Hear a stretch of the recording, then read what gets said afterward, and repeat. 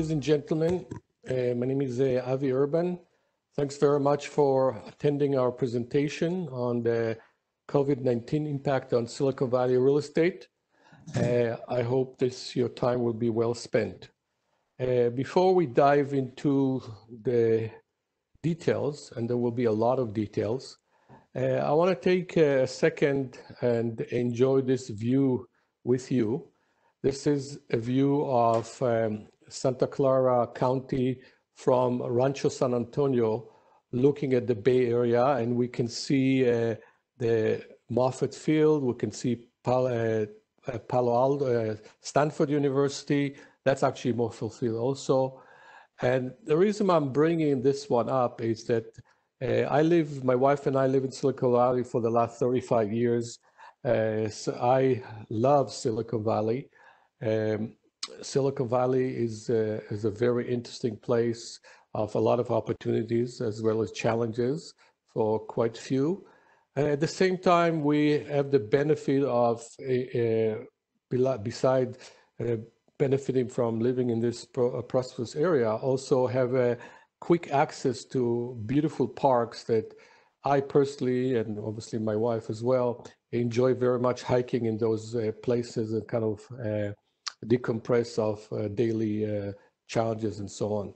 So starting by counting our blessing, we have a beautiful weather, a lot of business opportunities and of challenges as well, of course.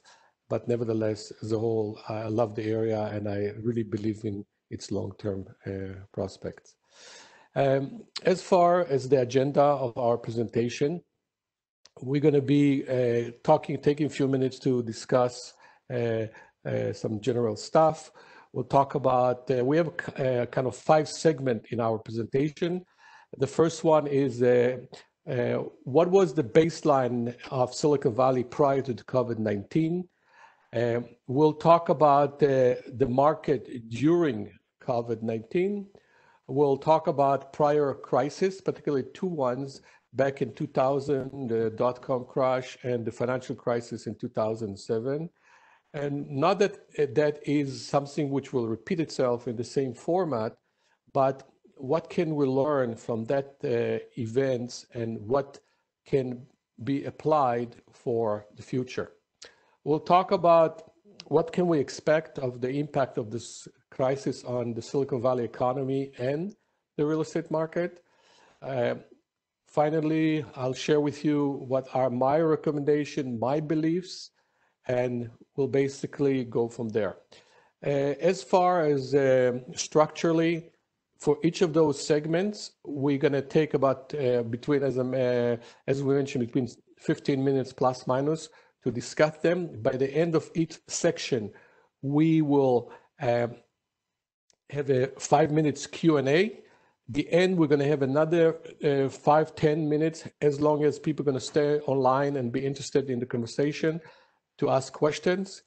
And on top of that, at the end of the presentation, we will follow up with a link to the recorded webinar.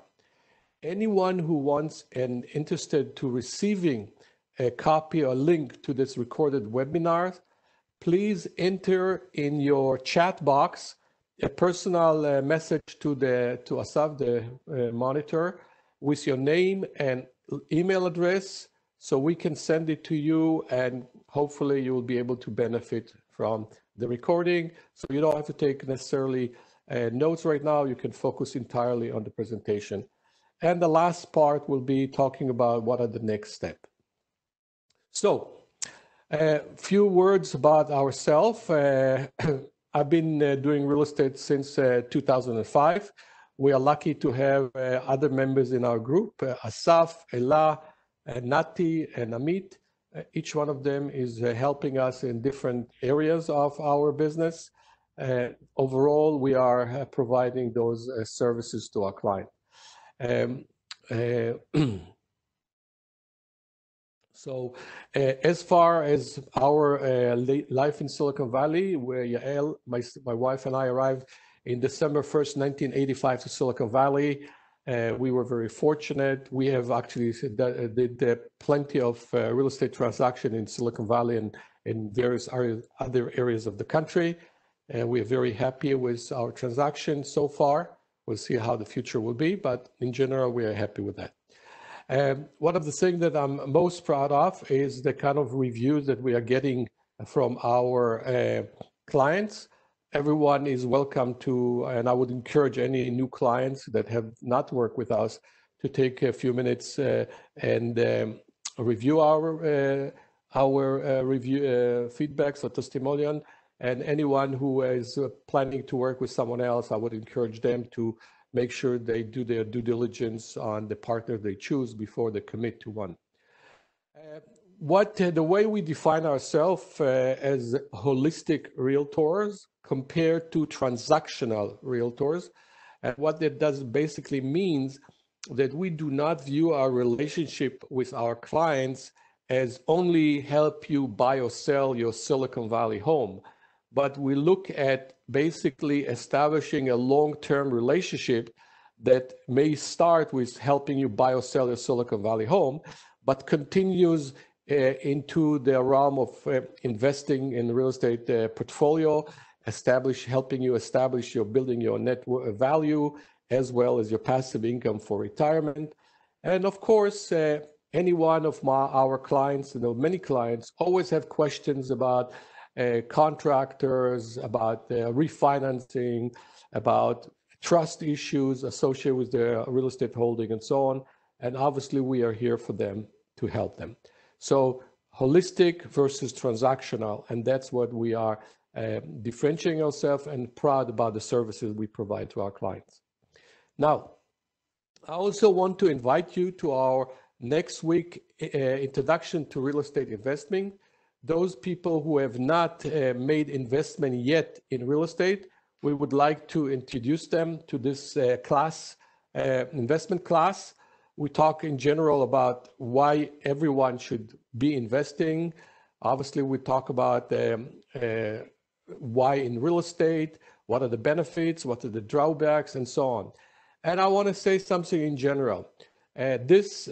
My honest objective of this presentation and any conversation which we have with our client is to be very honest with you and factual. We do not try to hype the market. We try to be objective. We trust that we are dealing with intelligent people, and we want to provide you our experience and expertise so you can make the right decision for yourself. We won't push you. We will not hype any situation. We want to make sure that you are fully aware of the advantages and disadvantages of whatever decision you decide to make. So with that, we're going to now start with actually the focus of our presentation, and that is the COVID-19 impact on Silicon Valley economy and the real estate market. And there is nothing better to start by actually start talking about the timeline. It came obviously whether we were the reason why only one can ask, how come we only went into the COVID, the shelter in place in February 25? And that discussion going to continue probably for quite some time. What did we miss? What could we have done better, and so on? But with all that putting aside, let's give the credit where it's due to San Francisco mayor, who actually, and her team, I would imagine, who basically declared shelter in place the first in the country. So I think with this fact, we can see even though that California is the most populous state in the country with approximately 40 million people, the unfortunate number of people who actually have passed away, and each one of them is a life by its own and all that, and family and so on. Nevertheless, though, compared to the size of the state, our death rate and hospitality rate is relatively small compared to other places in the country. Following San Francisco, the Bay Area declared it shelter in place back in March of 16. California as a whole declared it a few days later.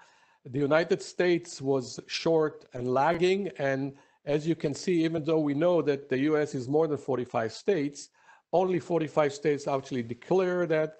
You can argue whether it was a good decision or bad decision, time will tell, vis-a-vis actually also the Swedish experience, and see whether that was a right decision or not. That's not the objective of our presentation today. Real estate was added to essential services in April, 3rd of April, and we're going to see some impact of that on the market. And back in this week, California governor declared on California start relaxing those shelter-in-place restriction, and it does not apply to the entire state as a whole, but a segment of California.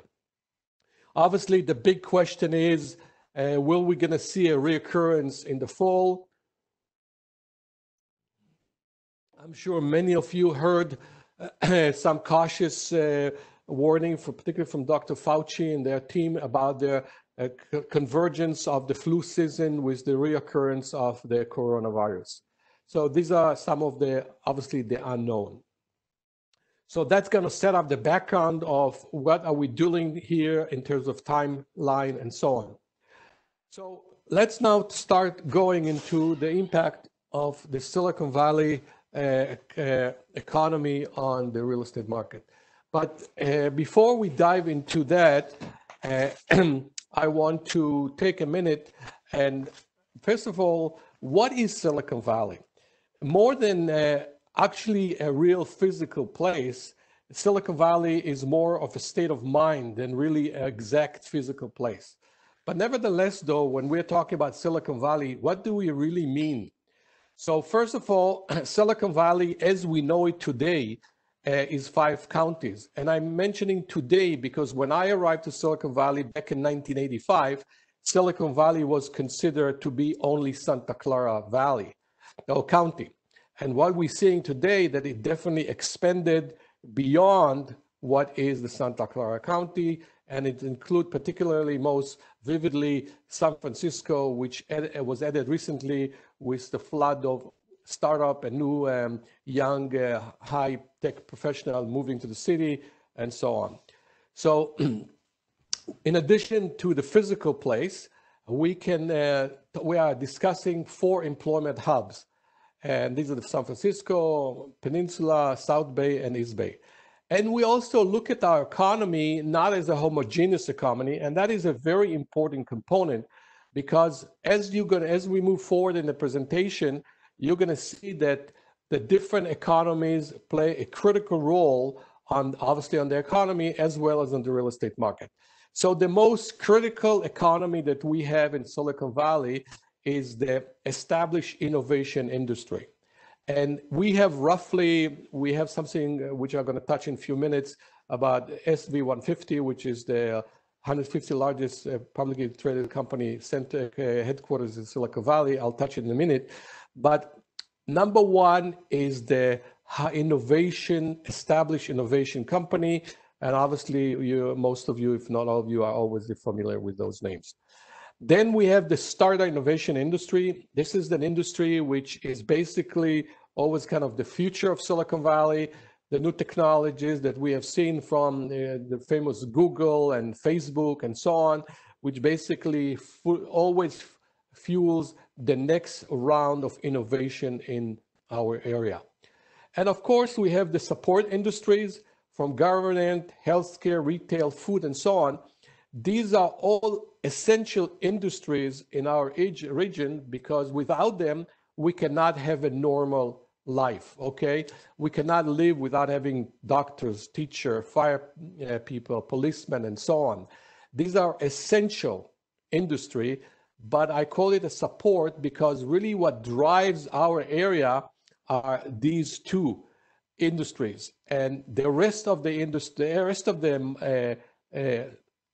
industries here are typically to support that kind of, that's the established industry and innovation industry in general. So if we look at the area in general, okay, if we look at this area, what do we see here? it's our area in terms of size, in terms of population, in terms of jobs, okay, average annual earning. When we look at this kind of number compared to the US, which is roughly about 60,000 plus minus, we see that definitely this is an area with a lot of potential earning. And obviously, we also see that the cost of living is obviously very high. Another interesting part is these two elements, okay? This is the net foreign immigration and net domestic migration. We see more and more that this area is becoming an area with a very homogeneous demographics, which is typically very highly educated people, very young people, high income. And we see, unfortunately, a lot of people who are probably born in this area, born and raised in the area, cannot live or stay here because the cost of living is so high. So this is one of the unfortunate things that we do see in our area. So Silicon Valley is prosperous and decline as a function of how well the local innovation-based companies are doing. And that is a very, very important thing, okay? Very important. We cannot continue to maintain this lifestyle if it would not be for those high-tech companies that are generating incredible amount of revenue in our area. There is absolutely no question about it. What I believe in general and follow as a consequence is that the Silicon Valley real estate is a derivative of the local economy. And as such, basically, I believe that the leading indicator that we have to follow is not, when we are trying to understand what's going to happen in Silicon Valley real estate, is actually business indicator like the Silicon Valley 150, which as I mentioned, the index that's for the largest company located headquarters in Silicon Valley. And when we're looking at the startup industry, we have to follow the other elements of the leading indicator for the startup industry, from the joint venture Silicon Valley IPO to VC angel funding, M&A, and all that kind of stuff. This is, for me, was and is the leading indicator when I'm trying to understand what's going to happen in the near future and long-term future in the Silicon Valley real estate. And as such, I want to share with you some of those kind of incredible, impressive numbers that we are experiencing here in Silicon Valley, okay? So what do we see here? We see here that as far as I'm going to have an updated, this is a 218 number. And what I want to share with you is that if you look, even though we're talking about 150 publicly traded companies, 20% of those companies are responsible for almost 85% of the revenue of Silicon Valley, okay? 20 companies are responsible for 85% of the Silicon Valley gross revenue. And what we're looking at, if we look at here at the bottom here, okay, we see that Silicon Valley top 20 companies are generating about 880, almost let's call it $885 billion of revenue. And these are 18 numbers. The numbers for 19, I've not finished doing the summary, but they are at least 10% to 15% higher. Compared to the US, the generating 20.5 trillion in 18, we are generating about almost 900 billion, almost $1 trillion, which is basically 4% of the GDP of the United States. And something which I'm sure some of you know, California is, if California would be an independent state, it would be the 6th largest economy in the world. If Silicon Valley was an independent state, it would be the 17th largest economy in the world. And if we look at those numbers compared to number of employees, so 0.75% of population is generating almost 4%. If we further if we are looking not only the top 20, but we're looking at the entire 150 companies, we are seeing that we're generating 1.1 trillion, which is about 5.4 of the gross GDP of the United States. And that even not, this is not even, this is excluding the fact that we're not counting about $52 billion of startup money. And we do not look at companies which are headquarters in outside Silicon Valley, whether it's Amazon, Microsoft, Samsung, and so on. So the bottom line here is Silicon Valley is an incredible engine of innovation and growth and a significant economy. There is second to none in the world. So the leading, if we're going back to the leading indicator that I mentioned before, and the reason I'm looking at the stock market as a leading indicator, because anyone who follows the stock market knows that basically, in general, analysts and do not care about how the companies perform in the past. They care about what is the forecast for the companies to perform in the future. So that is why I'm looking at tracking the stock market of those companies as an aggregated, as the Silicon Valley 150, as an early indicator, leading indicator of how our region will perform. So if we look at this chart from beginning of February, before the corona crisis hit us, we see a very significant growth. And what we see here, that you see the Silicon Valley companies are outperforming the S&P 500. And those who are not familiar with the S&P 500, which is basically the index for the largest 500 companies on the US stock market. One thing which you should not forget, so very much we see here that the Silicon Valley companies are outperforming the stock market. Something which we also shouldn't forget is the fact that actually the S&P 500 has about 23% of in its index high-tech company, which is a lot of them are Silicon Valley companies. Some of them are not, of course, like IBM and Microsoft, which are not based in Silicon Valley, but nevertheless, though, are benefiting from the technology, whether it's IBM and Microsoft and Amazon. They are part of the index, but they are not local here, but they are basically giving us the trend. So in other words, what we're seeing here, that the technology actually, not that it's outperforming only the S&P 500, but it actually helps lift the SPY, the S&P 500, and we clearly see that the market see this industry as an industry which is significant, as a significant impact on our economy, or on our economy on the future.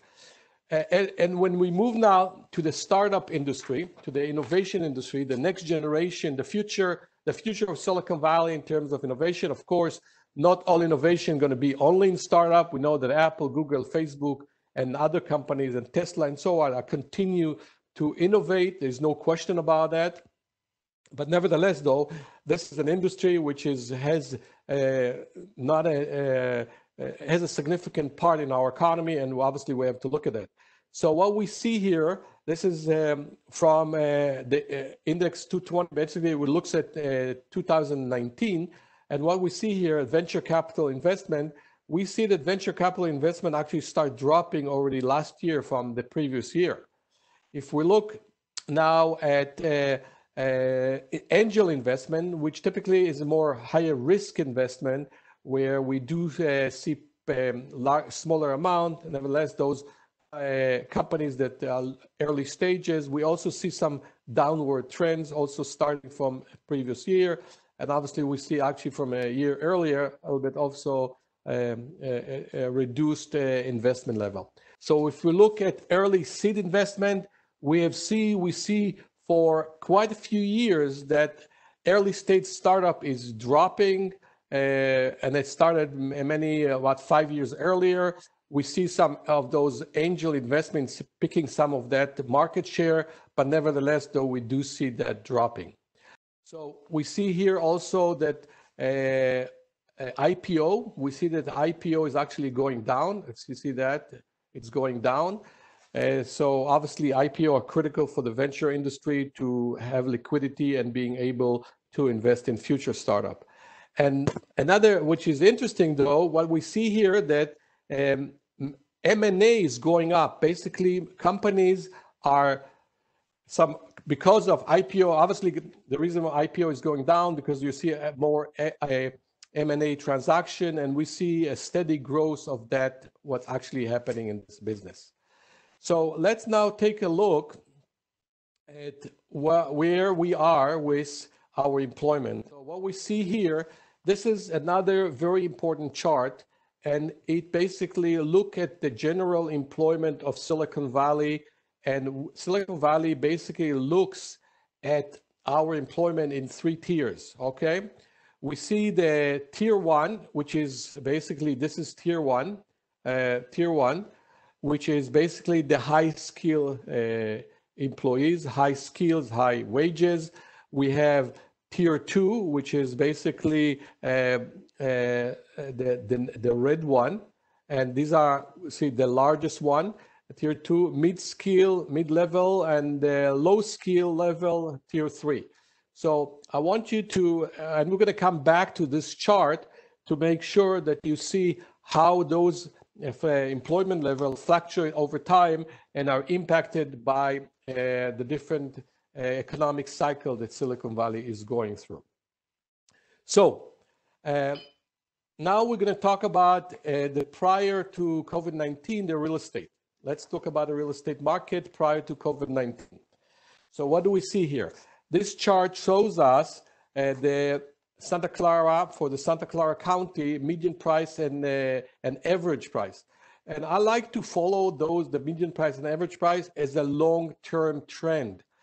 Obviously, and we're going to discuss a little bit down the road, it does not give you a good indication of a particular area that you might be interested in buying. Because obviously you do not buy in a median or average price in Silicon Valley, you buy in a particular neighborhood that fits your profile, needs, and so on. But nevertheless, the medium gives us some kind of a direction of what's happening in the market. So we have the average and the medium, and obviously the reason we have such a discrepancy between average and medium, because we can find homes in Santa Clara County that are maybe priced at $500,000 to $800,000 on one hand, and then we go into areas like Palo Alto, Los Altos, Woodside, and Atherton, and so on, where you can buy homes for 15, 20, 30 millions and above. So obviously we do see a discrepancy between these two. Another thing that I want you to look at, which is very important, is the fact that a lot of the appreciation typically happens in the first quarter. Okay, if you look at here, you look here, you look here, there is a sort of a trend of the market. Appreciation, most of the appreciation from a timing perspective is happening in the Q1, Q2, and then kind of the market flattens. Okay, so watch that. As we move now to the sell volume. So the blue one, okay, this is the supply, and this is the sales. Okay, and what we see when we follow the market, that the market has some cycles in it. Okay, is you look at that, obviously we have here the low, this is the low inventory and low number of send. Inventory picks up toward the summer, drops back again toward the next end of the year, and this kind of pattern keeps repeating itself. Okay, and if we look at what happened back in 2018, if you remember in the Q4 of 2018, the Feds have started increasing the interest rate. Increasing the interest rate, and what we saw is basically a drop in the sales, while we saw an increase in the inventory. And we see that actually increase going to the beginning of next year. And if we look at the prices, what happened, we see the appreciation here, but clearly we see the drop in the prices at the end of 2018, and we saw some pickup at the beginning, and again in the flat. So basically we see that the market has cycles, which are basically depends on the time of the year, But we also clearly see the dependency between prices, interest rate, basically the affordability of people to purchase a home in their target area. And obviously, when we look at another indicator, which is basically the relation between the sales price to list price, we saw here a major drop. This is a 2019, where major drop we see in the relationship between sales price to list price. And we saw the beginning of 19, which we're going to talk in a few minutes, is a pickup. And I can tell you that the beginning of 2019 was a very strong beginning for us. We saw the year started between January and kind of end of February. We've seen a very strong start. We went into a lot of transaction. We have seen competition. We've seen prices going up and so on. Definitely, no question about it. And as we look at basically a ratio that we are tracking, kind of seller market versus buyer's market. So again, 2019, we start seeing market is moving toward in favor of buyers, but then we also saw the market is basically moving back in favor of sellers. Okay, so what we want to look now at is the affordability. Affordability is a critical parameters that measure the relationship between the median income to median price house, given a cost of capital at about 20% on a 30 years loan. This is an indicator that gives us, again, a general trend. It's not really fully accurate and applicable for everyone, because one of the things that this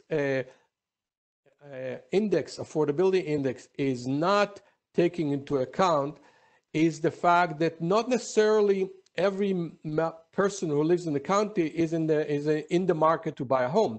A more accurate index would have been one that actually measured the affordability of those people who are in the market.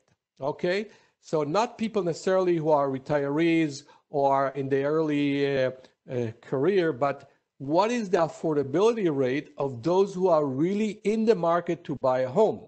And I believe, and obviously this ratio is much higher, because if anyone of you is aware of any of the requirements to obtain a loan these days, it will be very clear to them that most of the banks would not lend you money if your debt to income ratio is above 43%.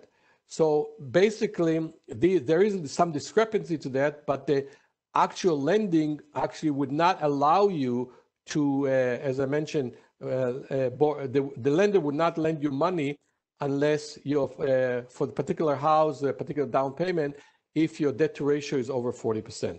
So what do we see here? So we have here obviously the San Mateo County, we have the Santa Clara County, and what we are here today, interesting enough, as we see here in this area, that our affordability went up. So how in the world can that be if we know that prices are where they are, and nobody, as I am aware of, has received a major pay raise in a very short time? So the explanation for that is very simple. What we have seen as of, if you remember, 2018 that we talked about, where interest rates went consistently up, and basically this is December 24 when the Feds reduced the rates and it dropped from about 5+ to roughly where we are today, around 3 to 3.25. And if we talk about adjustable rate mortgage, we are already touching 2.5, 2.6. So clearly, the main factor that helped this kind of recovery that we're seeing here is the fact that interest rates were reduced significantly.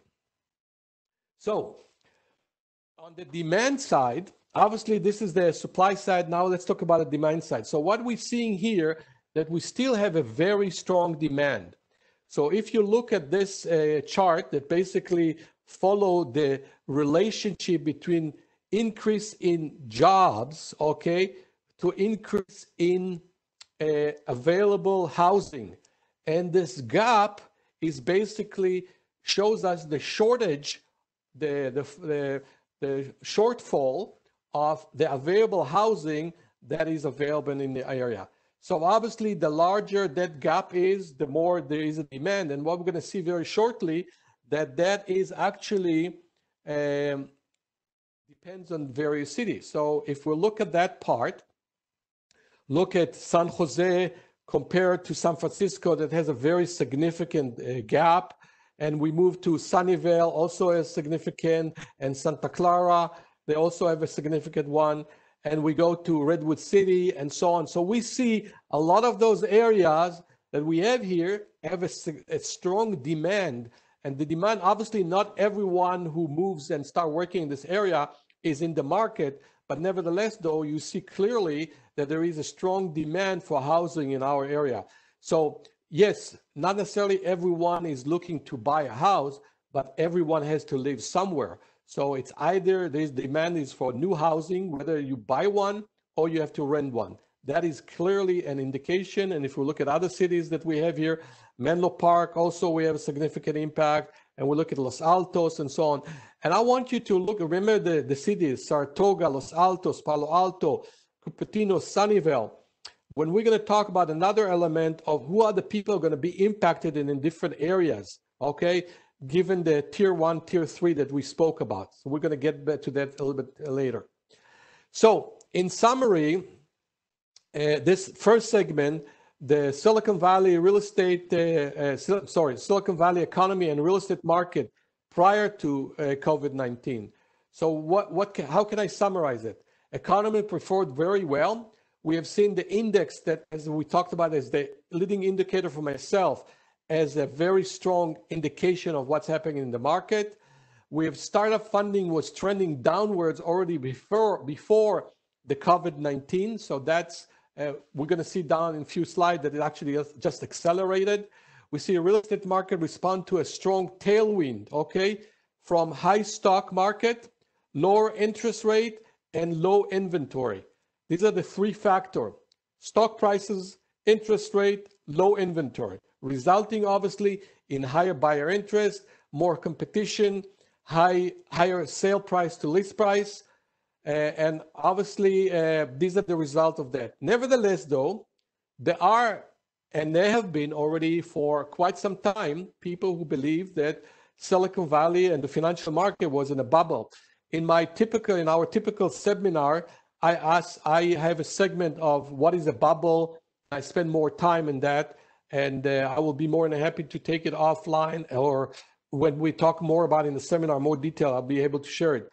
But in general, the question of bubble, whether it is a bubble or not bubble, is not a simple one. And I can tell you that prior to the COVID-19, in my humble opinion, based on this criteria, which I'll be happy to share with anyone, is that I do not believe that Silicon Valley was in a bubble, at least not at that time. And with that, I would like to open it for about 5 minutes of Q&A. Please ask questions, open your mics, and I'm here to answer any question you have. Avi, what is the impact of the tax changes from 2018 on the demand? Excellent question. We basically, obviously, the Trump tax was not as significant impact as many have thought it will. It impacted particularly our area because for two factors. Number one, they excluded the deduction of property taxes for people who are making certain money, number one. Number two, they reduced the deductible interest on mortgages up to $750,000. Number three, they removed the deduction of $100,000 deduction of a home equity line of credit. So those factors, eliminating the property tax basically, or actually limiting it to $10,000, including state and local taxes, reducing the deductible of interest, which used to be until $1 million to 750 and the elimination of the home equity line of credit had an impact, but much less than we anticipated. So we saw some slow market during the 19, but we saw a very strong pickup in the beginning of 19. Next question. Questions? Asaf, are there any questions on the? I have a question. Yes, please. Okay, I was noticing that the sales to listing ratio spiked between about mid-17 and mid-2018. Can you explain that? And can we expect something else like that in the future? Well, obviously, anytime we see a spike in the ratio between list price and sell price, it can come from a few factors. Number one, which is the least one that I like, is when agents are underpricing the house below fair market value. There are quite a few agents that are basically underpricing the homes and sometimes 20, 30% below fair market value. And they do that because they want to create some rush, they want to create competition, and they basically are not pricing in the fair market value, giving the illusion to some people that it's a steal and you should jump to that. That's one of the ugly part of this business, which I don't appreciate very much. The other explanation to that is, which is a genuine one, which is we see consistently a drop in the volume of homes offered to sell. At the same time, we see, and we saw before, an increase in the demand, coupled with the fact that we have people working in the high-tech business and their stocks are doing very well, and the fact that the interest rate dropped. So we see a demand basically coupled with affordability that's created that kind of a competition. Was that a? Yeah, I think so. I'm just not quite sure why it happened between mid-17 and mid-18 specifically. Was there some trigger, an interest rate change, or? Yeah, there are some parameters. We can dive deep into that, but that's typically what's happening. Thank you. Next question. I'll ask another one. I've heard some crazy talk about interest rates dropping like crazy, and special loans being given due to the pandemic. Do you think there's anything to that? And we're going to talk about interest rate a little bit later, but actually today lending is becoming much more complex than it ever was before. We're going to see, we're going to talk in the during section about that. So I'll talk a little bit more about it later on, if you don't mind. Thank you. Okay, so last question before we move to the next segment. You can type in the chat if you'd like to. I have a question about the affordability. Can you explain more about the meaning of that? Like, we saw a percentage there, but is that average income and average? Very good question. Right. Thank you. So first of all, let's define affordability. Affordability is the relationship between the median income to the median house price, taking into account the cost of capital, with 20% down for a 30 years loan.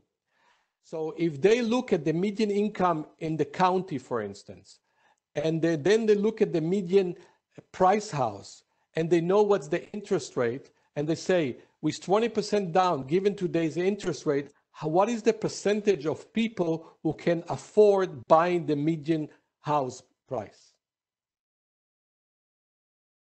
I see. With the debt to income rate?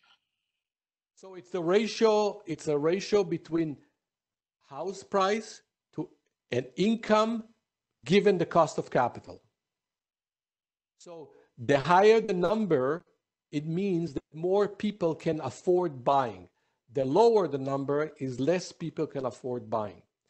But what I also said, that is why it gives us a general indication of the market. It's not telling you a true story, because what we have to measure is the affordability of the people who are in the market and buying, not necessarily people who are retirees and don't make any money anymore, or basically just graduated from school and start working. So it gives you, though, a general indication of the ability of the local population to participate in the real estate market, given those financial conditions. The Silicon Valley real estate market during COVID-19, okay? And as you see here, I basically, this is the last data that I compile is from 5/7, okay? So what is the market saying about the Silicon Valley? And every time I talk about the Silicon Valley real estate, I always start with what is the Silicon Valley economy. Because as I mentioned before, and I will repeat myself a few times probably this presentation, is that the Silicon Valley real estate market is a derivative of the local economy, okay, period. It's not because we have beautiful country, the landscape is beautiful, we have great weather, we have good schools, there's limited land and so on. That's all secondary.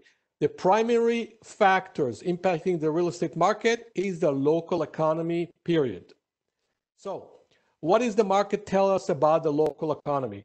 And as I indicated before, for me, it's basically looking at those SV 150 and the local companies, how they perform in this market. So obviously, this is the correction that happened back in end of February last year. We see a major correction that took place. And ever since, we see a major recovery. And look carefully what it actually shows us. It shows us that the Silicon Valley companies, the 100, the largest companies, and particularly the 20th largest company, they already have recovered their losses, okay? They recovered the losses, while the S&P is still lagging. And the S&P is still lagging, even though that it gets a lift from the technology component in the S&P 500. So basically what that tells me is that the market views those high-tech companies as the one that they're gonna be hurt. There's no question in my mind that those companies are gonna be hurt. But nevertheless, though, they will be part of the recovery and success of the future economy that we're gonna be participating post the COVID-19, whenever that's gonna happen. And when we look at the employment in Silicon Valley, let me just remove that stuff. The next factor, which is the employment status of the innovation industry, and we'll talk both about the startup as well as the other industries. We obviously, this is from April 7, this article, Bay Area is hiring crumbles, okay? More companies also report they will contemplate layoffs, okay? This is something which I basically from, this is from an interview with 95, there is something called here the Silicon Valley Leadership Council, and that's basically, it's a poll of Silicon Valley, 350, in this group of Silicon Valley CEO, there's about 350 people across multiple industries. And in the last survey that was published on 5/7 a few days ago, 95 of the 350 CEOs of Silicon Valley responded to this to the question about hiring. And as you can see here, we see here 32 people are 3.2% are basically talking about layoff. We see another percentage already doing layoff. So we basically see about 15% of Silicon Valley CEOs are already engaged in layoff. A very dramatic change from the previous study when business as usual, 2 weeks ago, roughly 2 weeks ago to 3 weeks ago, 61% of Silicon Valley CEO that responded to the survey said that they expect to see business as usual. The new update dropped from 61 to almost 16%, a significant drop to the business as usual. And obviously, we also see here that hiring is only essential and hiring frozen is a significant of the market. So clearly, we see the first signs of Silicon Valley companies are starting to basically put the brakes on hiring. Okay, so if we move forward, this is an article that we saw back in also April 9, 800,000 Bay Area jobs may be lost. California faces nearly 4 million job losses, and that was back in April 19. As we look at that, what's the highlight of this article? Bay Area expected to lose a significant number of people, various areas, different jobs. Santa Clara, 204 jobs, San Francisco, and so on and so forth, different areas, different impact. The great economic spend would be hit by middle to low income segment of the market, which are already been struggling for quite some time. And that is also a very important fact, is that Santa Clara will probably have the best economic performance in the state's tech-oriented economy is more resistant to other industry. Also very important thing when we are kind of bringing it back to real estate. Bay Area economy, job market are headed for a significant rebound. And we're going to see whether that's going to happen or not. I'm a little bit more skeptical about it. And also the article that was published by the CEO survey is also a little bit skeptic about that. And we're going to see prior crisis that it took a little bit longer for Silicon Valley than a summer to recover from the jobs. But nevertheless, that's what the article says. Also, this is actually an article from Friday that actually it's kind of almost a month later. And they already, while we already have 4 million jobs lost in California, we see that that pace of job loss is slowing down. So that's kind of a good news. Okay, 4 million lost their job, but the pace of losses is slowing down. One of those articles a month ago, Tesla plans furloughs and pay cuts. And the reason I'm actually highlighting the pay cuts is, and if you look at below there, exact salaries can drop by 30% and non-essential stop kills healthcare. So basically, if we go back to the affordability and back to how lenders are looking at how much money they are willing to lend you, the moment your income drops, obviously your buying power is dropping as well. So that is for exact. I don't know what's going to happen for the rest of there and different industry, but definitely from my conversation with other colleagues and clients who are in the high-tech business, we definitely hear clearly there are jobs cuts and forced vacation, talks about reducing their RSU allocation and all that kind of stuff. So we definitely see that those that has implication on Silicon Valley across the board. Obviously, we see here Yelp is laying off people as well as furloughs. We see here something which is not only the layoffs, pay cuts hitting more white-collar jobs, doctors, office, law firms, and so on. So we see that this pain is not only in the tier 3, tier 2 people, but also in the tier 1 employment. We see that across the board. It's not only limited to tier 2 and 3. GoPro is laying off people. Airbnb cut 25% of their workforce. Uber has 3,700 people and so on. And what we see here, published here last week, is in our particular area, we see 74,000 only in April timeframe. And if we look at the industry that were impacted, we see hotels, okay? We see hotels, we see distributors, we see Goodwill, we see restaurants, and we see here another hotel. And we see some high-tech companies, okay? That's high-tech companies here, but they're talking more about furloughs versus layoffs. So we do see that this is going across the board. It's not limited to tier 2 and tier 3 industries.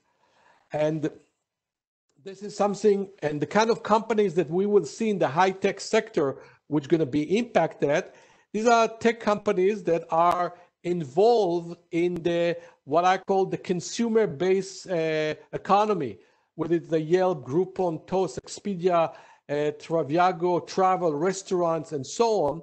These are the companies that are going to be impacted, even though they are in high tech, but their consumers, their clients are serving the consumer, which is 2/3 of the economy. So obviously, when we see levels of 33+ million people unemployed, it obviously going to have impact on the entire economy as well on the Silicon Valley high-tech industry. The industry in Silicon Valley, which is most susceptible to be impacted by that, is the companies that are treating or catering to the consumer-based economy, unlike the back-end economy. We have seen numbers from Facebook, Google, Microsoft, Oracle, Salesforce, and so on that are actually have performed relatively well. So if we look at another published joint venture Silicon Valley, again, these are all resources that many of you can benefit and by tracking. And what we see impact on hiring, unemployment in commercial space, and so on. So what are the highlights of those articles? Okay, since March, we see local startup laid off 17,000 employees. Okay, a significant number. Funding is far more challenging than it has been in many years, and many could fail as a result. Okay, so we see in the high-tech segment, in the startup industry, there will be quite casualties, and we already have seen a significant casualty. And by the way, in this CNBC published interview, there is a talk about 44,000 across the world startup business industry is shedding employees. What we also see, a very interesting one, established tech companies business is even busier than before, and people around the world lean heavily on social media. This is a very important factor and part of the reason I'm cautiously optimistic about Silicon Valley in general, is that we live today in a world which depends more and more about technology, and who better than Silicon Valley is basically suited to benefit from that kind of resurgence of dependence on it. Nevertheless, there is some interesting implication for this kind of new world, and obviously it depends how long it's going to last, is the fact that what we are seeing, that we are realizing that more and more people can work remotely. So obviously enabled by technologies which were developed locally, but what's the impact? What's the impact on Silicon Valley here when people don't necessarily have to live in Silicon Valley, okay? Obviously, we have impact on commercial real estate and residential real estate. Do we really need all those offices? As I'm sure many of you are aware, Google is investing heavily, and Facebook in Google Village, Willow Village. Apple is investing a lot of real estate in Silicon Valley. How will that new world going to impact commercial real estate? How much of this world will basically impact the fact that people don't necessarily have to live here? Will we still have to be in Silicon Valley physically to be in Silicon Valley? Or will the world be a little bit different than what it is? We can also carry it forward and talk about the new world. Does the United States really need 3,000 plus universities? What about when we are moving into this new world of online learning? And let's say maybe we're going to have only 500 universities, the best in the country, and everyone will be able to get a degree from Stanford, the NYU, UCLA, and so on, just by learning online. And what that will impact the university cities, residential or student housing, and so on. These are all very interesting questions that at this time nobody has an answer to. So if we move forward, so we talk about potentially at-risk industries, okay? So we look at Silicon Valley, the at-risk industry comprises about 27% of the Silicon Valley workforce, and that is a significant number of people in our area. There is a less clarity implication of pandemic housing market on the long run, whether, as we discussed earlier, whether what's the implication of this new normal on Silicon Valley real estate, on the both residential as well as on the commercial real estate. Okay, and obviously the big variable that is missing in this entire conversation is what really going to happen. You know, there is, as we talked before, will we experience convergence of flu season with the COVID-19 in the winter? What will be the implication of relaxing those, social distance on the United States, on Silicon Valley?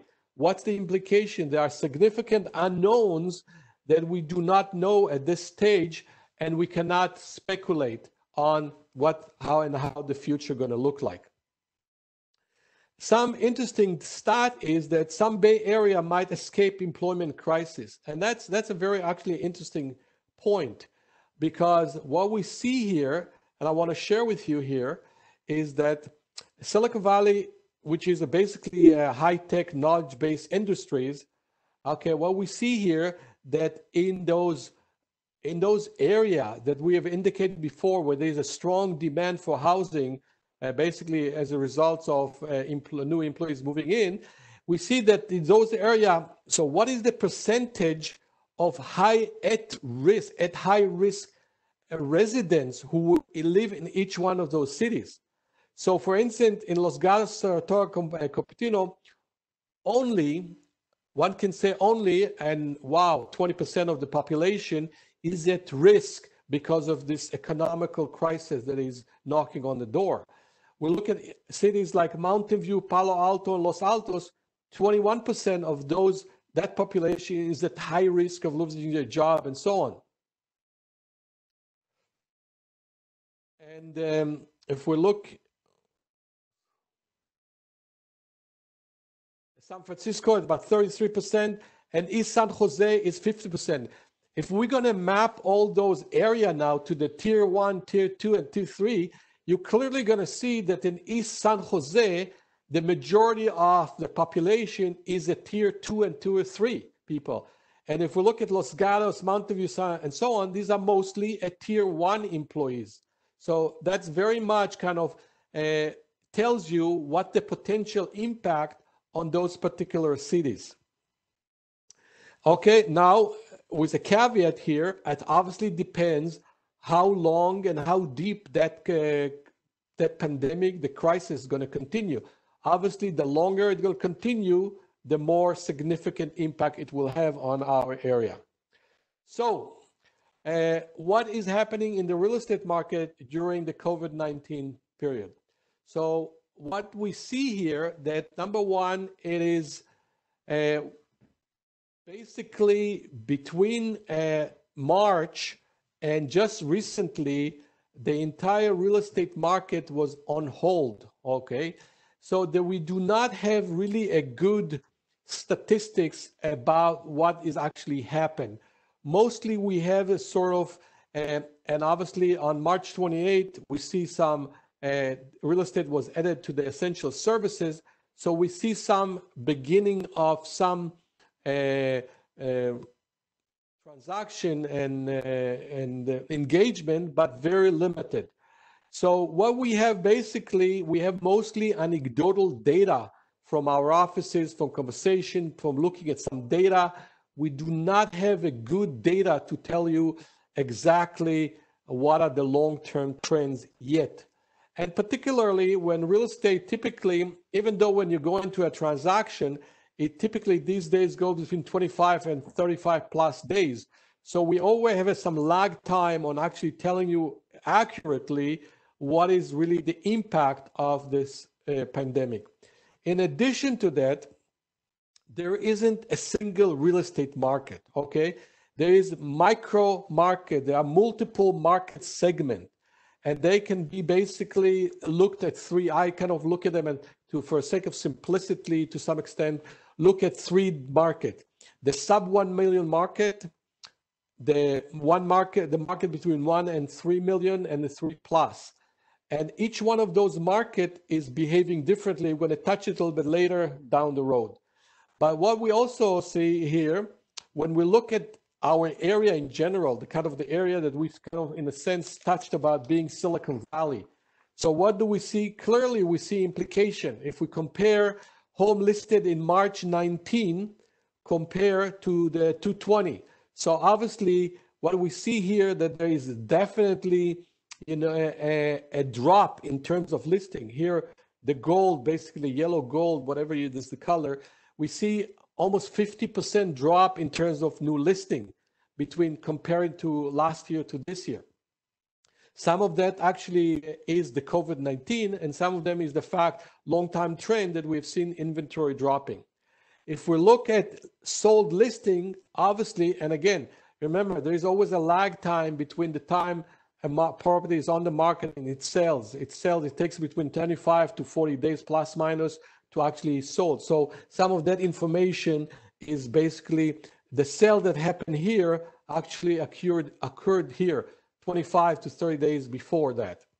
If we look at sold here, we see 30% drop here. We see new listing, 40% drop, a change in continued. We see a drop all over the market.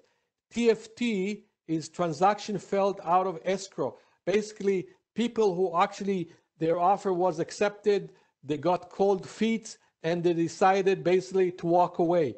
So we see here 14%. People who canceled their listing, we see 20%, and people who, sellers who withdrew their properties off the market, a significant 67% of growth compared to the previous year. So clearly we see an impact on this pandemic because this uncertainty that is taking place in the market. So if we now look coming from the kind of the Silicon Valley and looking more into our area, this is the San Mateo County, okay? Single family San Mateo country. And what we see, this is from 2018. Typically it raises up. We look at here at, this is basically contingent pending, okay? This is basically properties are going into contract. So we see the typical seasonality of the market going up in the beginning of the first half of the year and kind of flattening in the summer and going down to the end of the year. We see 19 again, going up, flattening, and here we are at 2019. We see that starting the typical start, but immediately it basically being stopped and halted. Basically the market got frozen. And if we look at the relationship, obviously, between sales price and this price, so the typical price going up in the beginning, kind of, and this is the 2019 that we talked before about when the real estate, the interest rate went up, and basically the market basically stopped. See the following year starting, the year starting, and then 19 starting, kind of was a little bit of increase, but it was a little bit flat, and we see a very strong start for 2020. That's what we talked before about the strong backwind of the stock market, interest rate, and low inventory that basically caused prices to fetch higher than asking price. And we see that the same from the Santa Clara County also. This was for Santa Clara County, the same typical behavior we saw before, okay? And here again, we see increase, but the market is slowing down here. And again, the prices, we see the 19 prices going up, the last quarter of 18 coming down. The market in 2019 kind of a little bit flat and going up. And again, a very strong start for 2020, which was stopped obviously because of the COVID-19. So that's more locally in Silicon Valley. So here's the summary of the during the COVID-19 summary, my take, okay? Silicon Valley economy is shedding jobs in all three tiers, okay? 3 tiers. Many non-essential businesses are on the verge of disappearing for good, okay? Very important thing, okay? The entire transaction process is under a lot of stress and challenges. Preparing and viewing listing was almost very extremely difficult. Recently, it's getting better because of the relaxation of the shelter in place. As real estate is the California Association of Real Estate with the county is relaxing some of those restrictions and make it a little bit easier than it was before. The lending market, which somebody asked me before, is very unstable and to some extent non-existent. And what we see here, that some jumbo loans basically are disappearing of the market. And one of the key issues there is lenders are very concerned about something called forbearance. Forbearance is basically the ability of buyers to ask the lender for at least the first 3 months to stop making the payment and adding those payments to the back end of the mortgage. So lenders are very concerned about the fact that the moment they're going to close the loan, the buyers immediately going to file for forbearance and they would not get any paid. The problem is even bigger because many of those lenders are using some service provider to basically serve their loan, and they have committed to making those payments. But those service providers are basically using bonds to be able to fund those loans. The moment that basically they don't have the bonds and people cannot issue new bonds and the people are filing for forbearance, basically they freeze the market and they basically put them in a position of bankruptcy. So what we see here, that those kind of markets are starting to freeze. And on top of that, we see that a lot of lenders are constantly changing their lending requirements. For instance, Bank of America in some of our sections, depends on the loan and so on, have increased their down payment to a minimum of $3 million. Wells Fargo have reduced their maximum loan amount. So we see a lot of changes taking place in our industry and a lot of very restricted about how much reserve you need, who gets the loan and so on. So definitely the mortgage lending market has changed quite dramatically. We used to have something in Sereno and Compass and other companies that would allow you to borrow money to buy a new home before you sell your existing home, as well as would lend you money to do some improvement so you can bring the house to the market. Both of those programs were eliminated for now, and those no longer provided because of this uncertainty that is taking place in the market. So we finished the second segment of our presentation. Please go ahead, and we have 5 minutes, actually 5 minutes to ask questions. Before, obviously, one more point that I failed to mention here. Obviously, until the COVID-19 is under control, full impact is unpredictable. Please go ahead and ask me questions.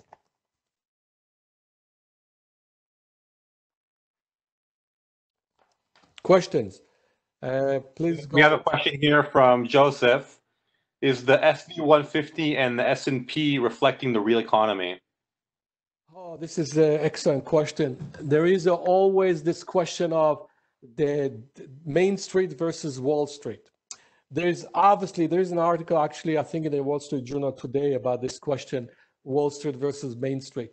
So of course it does not reflect the real, the Main Street economy. And also what it does, because the S&P 500 is an index which is impacted now very dramatically from the high-tech companies. While we see in the S&P 500, we have hotels, we have airlines, we have oil companies, which are suffering significantly. But so what you need to do, you cannot look anymore on those indexes as a reflection of the entire economy, but you have to look at the individual player, individual segment to understand what's going on in the economy. Nevertheless, though, if we look at if we remember that actually the stock market is the anticipation for the future versus the current situation. Yes, there is suffering, there is pain in the local economy, but also the S&P 50 and Wall Street in general is picking the winners and losers of the new world. What is the new normal? And they looking at down the road, 6, 9 months down the road plus, and looking at who will be the winners. And the current winners are clearly in two segments of the market, is in the technology as well as the biotechnology, pharmaceuticals, and so on. So that is kind of the best answer I can give. Next question. You can open your microphone. I have a question for you, Avi. Yes, go ahead. Yes. So you were mentioning that the impact of coronavirus on jobs and how many people are at risk of losing their job. 19% in Los Gatos, 50% in East San Jose, et cetera. Let's say it was 30%. A couple of years ago, the big news was that there was some survey that said that 40% of people in California in the Bay Area were unhappy and wished to leave, but couldn't for whatever reason. So if you combine those two things, not to be overly analytical, but you get like 12% of people will lose their jobs and they already wanted to leave anyway. So would you expect an exodus to occur in that scenario? Or? That's an excellent question. Actually, the people who were, and I do track that information in my regular seminars, I talk about how many people are voicing their concern about moving from Silicon Valley. It's an absolute question. But also what's very important, when you look at those numbers, double click on those numbers. And I can show you statistics, which I don't have right now with me. It will take a few minutes to find it. I don't want to get a little bit on a tangent. But if you look at the distribution of who are the people who are coming to Silicon Valley versus who are moving to Silicon Valley, you clearly see a very clear trend. People who are coming to Silicon Valley are young, educated, and are making a lot of money. And many of them are actually also foreign born. So we have, when we look at that, there are two parameters. There is the immigration, which is typically foreign outside of the USA, and migration. Migration is within the United States. So you clearly see a very strong immigration, people from all over the world, basically United States sucking the brain power of the entire world, which is the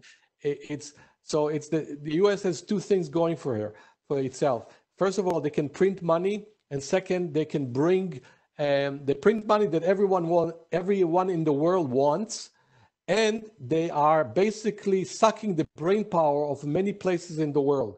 Was in the past, hopefully with a new administration, a new thinking, they're going to continue bringing those high-skilled, smart people from all over the earth to Silicon Valley and continue to be the major power of innovation.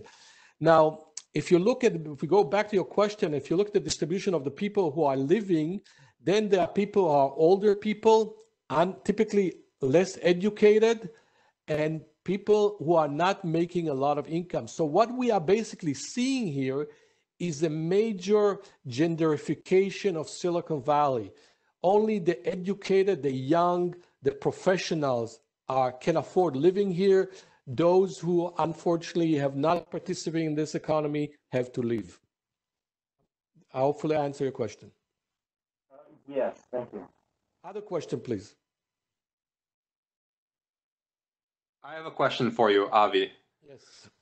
What does it mean to buyers that lenders are changing their requirements?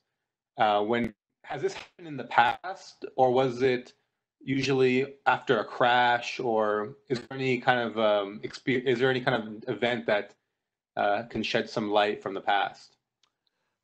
Number one, it did happen in the past, obviously, and the vendors, basically, if you look at the financial crisis, and I would recommend anyone to look at this, read the book, The Big Short, and they basically describe there how loose and unresponsible lenders and the entire food chain of lending and real estate was back between 2000 and 2007. So, and as a result of that, lenders have changed dramatically their requirements. Okay, and these are the kind of limitations. There's no interest-only loans. There are no longer loans which are in what's called enticing loans, where they have negative amortization in the beginning and so on.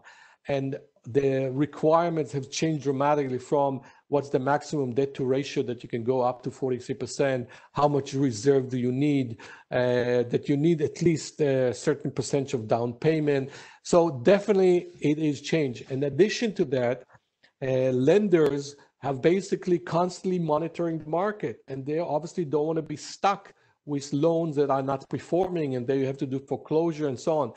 Banks have learned a big, very bad lessons of this last crisis. And the honest truth, in the last year or so, we have seen some of those bad practice by the lenders are coming back. I think that this crisis is basically going to reset that kind of tendency and going to be much more restrictive going forward. Last question. Avi, did I hear you say that B of A has a minimum down payment requirement now of $3 million for a jumbo loan? No, did I mishear you? I said that the B of A has a 30% down payment for loans now, and these are yeah. Okay, so let's talk about prior crisis impact on Silicon Valley economy and real estate market. So obviously, I cannot say that we're going to have a repetition of the two crises, but the question here is, what can we basically learn from previous crises? Okay, and that is the kind of questions, and I want to share with you what's basically happened in the past. Okay, so we're going to take two crises, the dot-com crisis, which basically was a Silicon Valley centric epicenter. Silicon Valley was the epicenter of this crisis. I've lived there. I'm not sure how many of you lived here, but it definitely was a very interesting time. And we're going to show you some charts before and so on. The global financial crisis, which the epicenter was basically the entire US real estate market. And as we saw, it's basically started in 2007 and ended roughly in 2019. So that's basically what I want to see. And now what I want to do is I want to tie them to the stock market. And we see the SPY and the QQQ, and the QQQ is basically tracking the largest 100 shares of the NASDAQ, which most dominantly are the technology stock. Okay, so what we see here the first crisis. This was the dot-com crisis. Okay, and in the dot-com crisis, we see that the general market compared to Silicon Valley dropped about 46%, but Silicon Valley stocks and companies dropped their capitalization by almost 77%. A major drop in the value of all those Silicon Valley companies compared to the broad market, okay?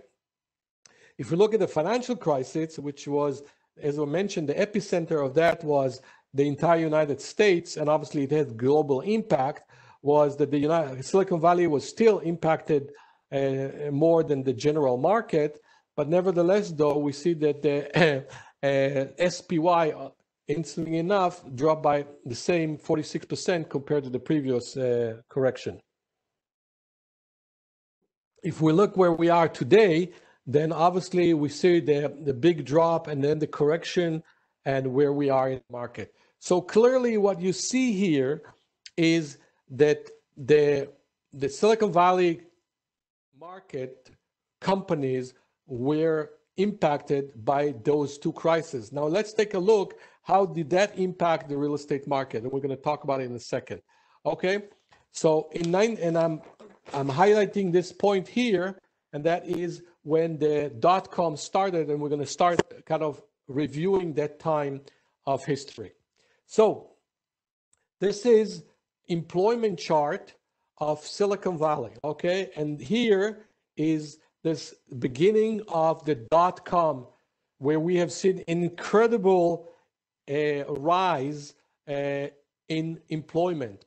Obviously, we saw that this is the December, the Q1 of 2000, when we saw a huge drop in the employment and some correction.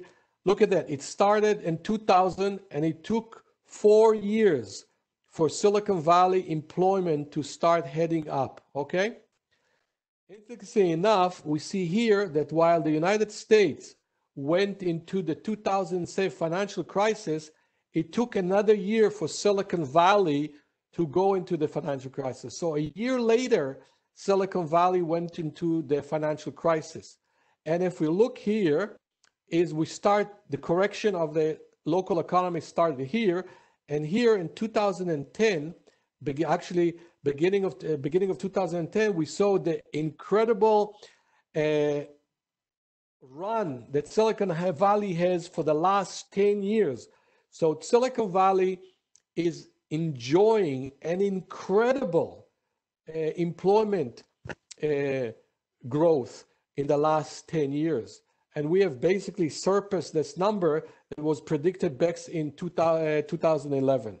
So clearly we see the fluctuation of employment based on where this economy is. Now, if we, okay, these are all those reports that we did. So now let's look at the employment of Silicon Valley by tiers, okay? So we see here that the crisis of dot-com crisis, look which tier was the one that lost the most employees. It was tier 2 and tier 3, okay? While the tier 2 lost jobs, these are the high quality, high income jobs, we lost jobs, but most of the impact was on tier 2 and tier 3, okay?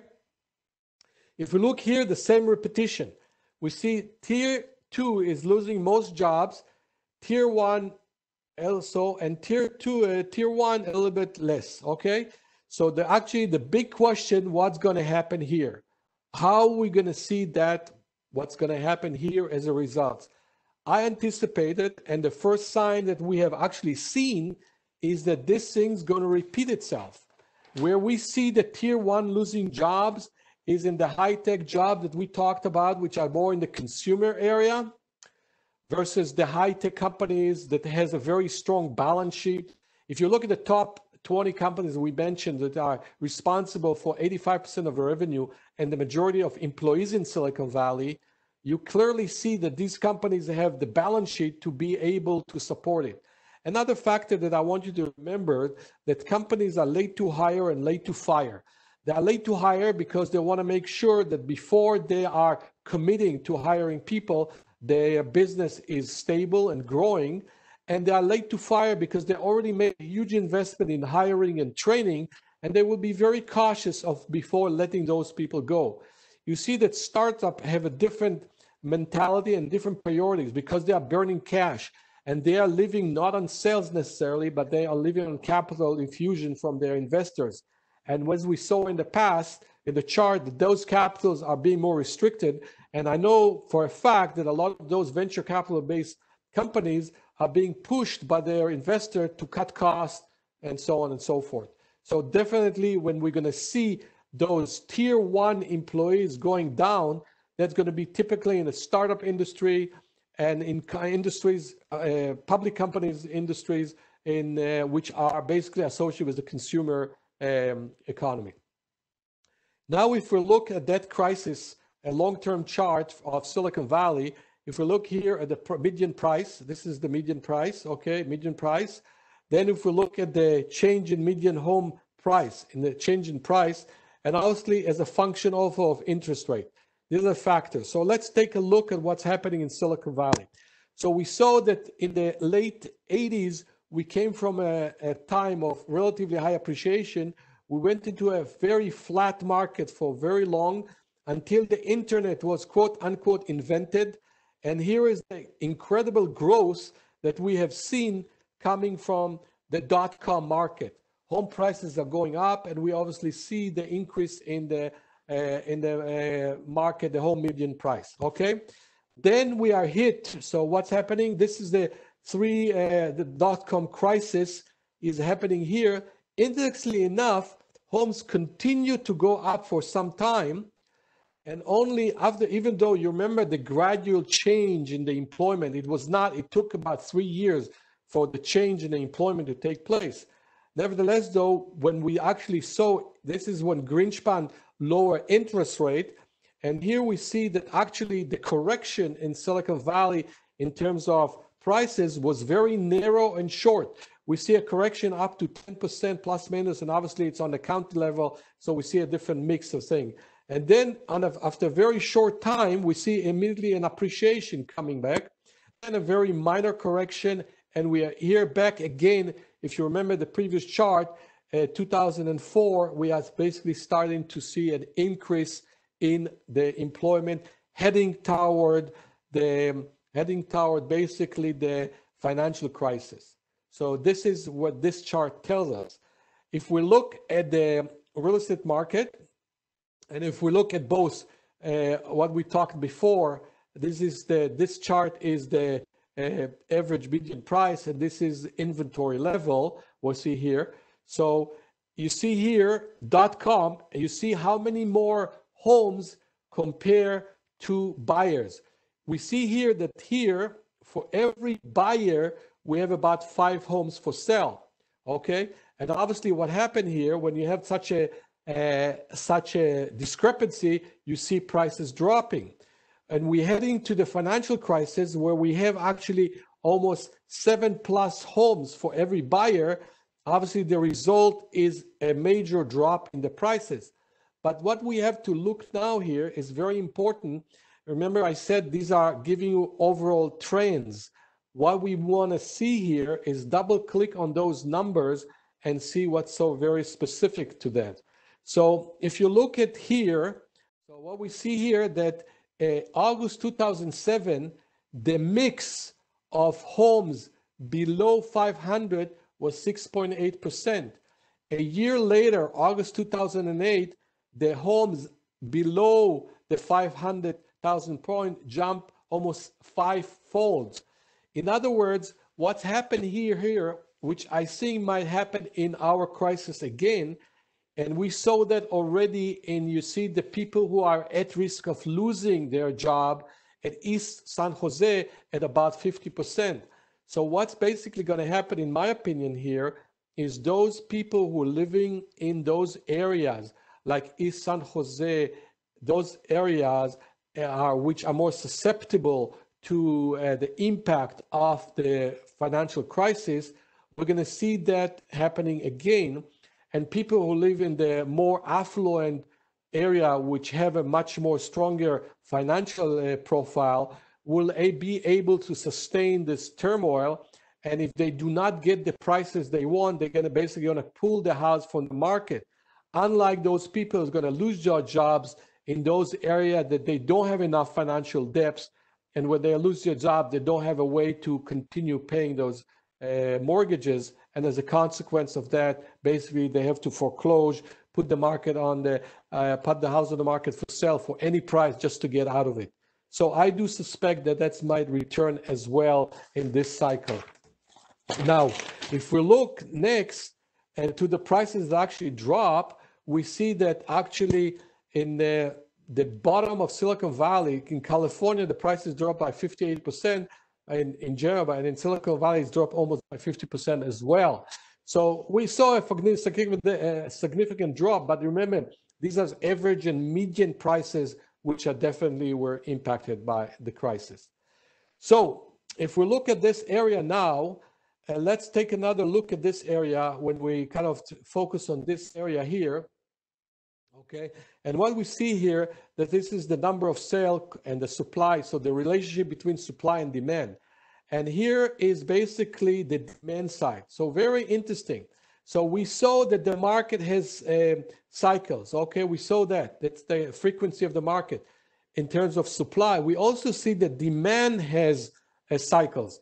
And what we see, if this is the beginning of the year, the demand goes up from the beginning of the year, it picks up toward the summer, because what we see here, basically toward the summer in the May-June timeframe, schools are going on vacation, people start traveling, particularly in our area, we have roughly 60% of the local engineers are foreign born.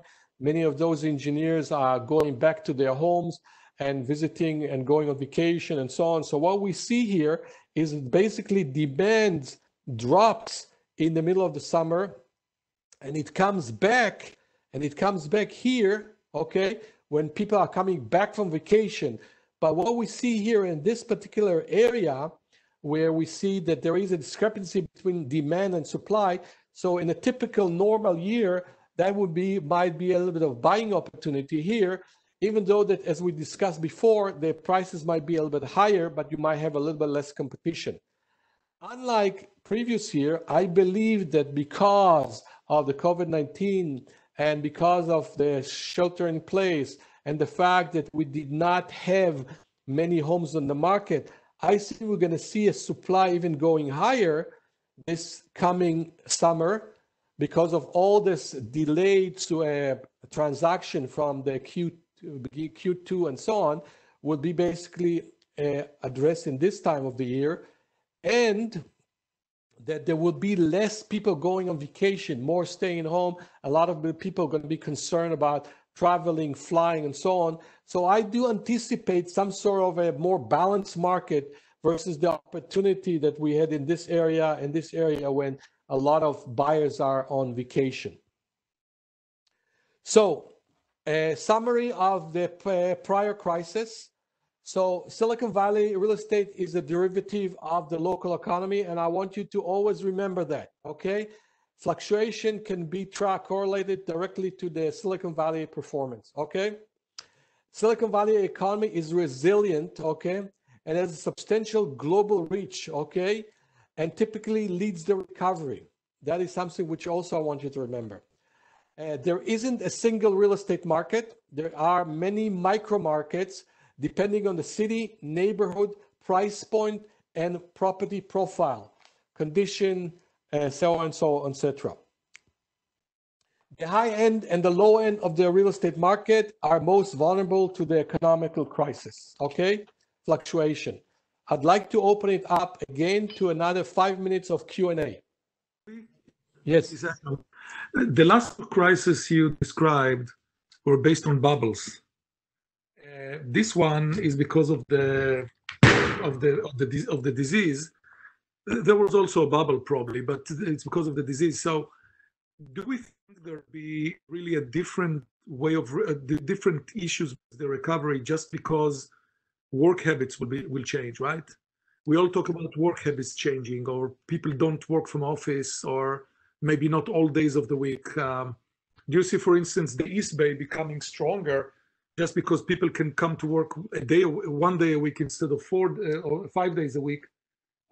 So they don't mind driving one day, but living in a bigger house far away. Mm-hmm. Well, let's unpack your question. So first of all, I do absolutely agree with you that this crisis is more resembling the 30s crisis versus the .com and the financial crisis. The .com crisis was mostly focused in Silicon Valley. That was the epicenter of the world, of the crisis, and the crisis in financial crisis was the epicenter was the United States, but it has an impact on the entire world.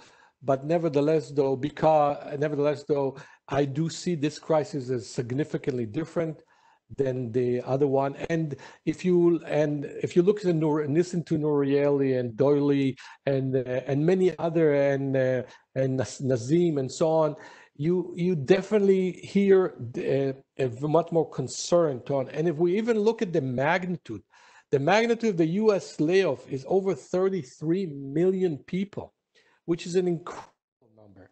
And anyone who believes that all those people are going to be employed in next quarter lives in La La Land. It's going to take some time before people are going to feel confident to travel, to go on an airplane, to go on a restaurant, and so on. It's going to take a while. What I do see is the companies that are going to benefit from basically the new normal is typically the high-tech companies which are located in Silicon Valley. As far as the East Bay, and I touched that in terms of the impact on the new normal of Silicon Valley. I mean, look at the downtown San Jose Google Village, at the Facebook Willow Village, and all those companies who are purchasing a ton of stuff. And if you followed that, Google basically said that until maybe next year, they are expecting more of their people to work from home. It's going to have an impact on commercial real estate, no question. And if companies will allow people to work, let's say 2 days or 3 days from home and 3 days at work, what's the implication of that, both in commercial real estate and residential real estate and so on? These are questions that I don't have an answer yet, but definitely something that I'm thinking about, as well as I indicated earlier about what's the impact on hotels, what's the impact on student housing, on universities. So this new world is a big unknown to me right now, but these are kind of questions that cross my mind. What to expect of post-COVID-19 impact on Silicon Valley? Okay, let's talk about that. So again, I'm always going to lead with the economy. Okay, as I said multiple times, the economy is the leading indicator. It's not very clear what is this new normal. Okay, what is this normal we touched before, and when will it resume? This is definitely not clear what's going to happen. And I want to emphasize that I believe, I don't have any crystal ball, okay? I don't want to come as someone who can tell you what the future will be. I don't know, but that is what I believe will happen, okay? Silicon Valley economy will continue to be adversely impacted by the global slowdown, and it's a global slowdown. It's not only US, okay? Resulting in layoffs, furloughs, and pay cuts, both in the innovation industry and more substantially in the support non-essential. And I put it at non-essentials in quotes because police is essential, food is essential, teachers are essential, but these are considered as quote unquote non-essential industry, okay? Silicon Valley economy will most probably recover first in the nation and benefit from reliance on technology in the future. If we can look at the future has a lot of technology, and it's not only web, companies like Facebook and Google and so on. We have the electric cars. We have a lot of biotech companies here. We have a lot of very diverse industries located here. And the reason that they are located here is because we have the capital, we have the brain power, and we have the basically the employees and all the infrastructure that allows those industries to flourish in our area. Okay, but at the same time, as we touched before, many believe that we are heading to a worse than the financial crisis, recession, depression. Ray Dalio, Nuri, Jeremy, and others that I'm following very closely. And I want to actually emphasize, because I did not have to know until recently what is the difference between a recession and depression. So I want to kind of make sure that we are on the same page. What is the difference between a recession and depression? A recession is a gradual decline. Our economy did not have a gradual decline. We have a dramatic decline, okay? To the economy that occurs over 6 months. No, it happened very, very fast. So this is a recession. So what is a depression? An extended recession, serious decline in the economy. Okay, we had a serious decline, lasts for years. It's not yet. Obviously, it just started. So it does lack the fact that it lasts for years. Okay, for depression to be in effect, unemployment rates have to rise above 20%. As of 5/8 this last week, we're at 14.7. So we are not technically in the recession yet. And significant decline in gross domestic income. Yes, we are absolutely severe decline in domestic product. Okay, so clearly we see signs of depression. But for that to really become depression, it to be extended for years, and the unemployment level can have to reach over 20%. We're not very far from there, but we're not there yet, and hopefully we'll not get there, but we'll see. What to expect on the real estate market? So if we're asking the question of real estate market, there is not a single market, okay? Each segment has its own sub-market. And I'm drawing between 3 markets, one up to $1 million, $1 million to $3 million, and $3 million and above. So in the low-end market, up to up to $1 million market, mostly in the service economy, tier 2 workforce, tight budget, and limited reserve, okay, will be hit the hardest from contraction in Silicon Valley economy. In the mid-range market, 1 million to 3 market, it actually should have been tier 2 and tier 3 market, not only tier 1. In the mid-range of 1 million to 3 million market, it's mostly in the professional economy, the tier 1 workforce, high income and broad reserve will be hit the least in contraction of the Silicon Valley economy. It's, in my opinion, will be hit the least of the market.